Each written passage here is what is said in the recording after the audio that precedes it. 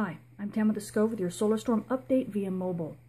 We are anticipating the impact of a solar storm on the 26th sometime after noonish today, but that's not the only thing that's exciting this week. We've actually had 3 M-class flares in the past couple days, a 5.9, a 2.0, and a 3.9 from regions 2151 and 2146, the latter of which has spawned a new earthward-directed solar storm. But there's a little bit of confusion as to whether or not this is actually going to hit us.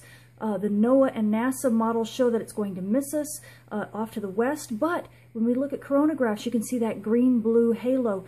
That actually shows that we might actually get hit by this storm. So we're not exactly sure, but if the impact happens, it should be on the 28th.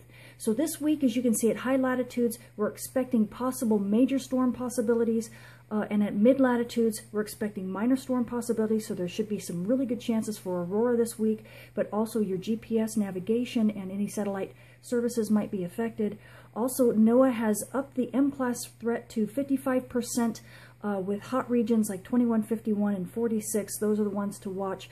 And we do have a slightly elevated proton radiation levels right now. It's below the S1 threat level, so we're not officially at a radiation storm, but the levels are elevated, but they should return to normal levels sometime around the Thursday or maybe Friday.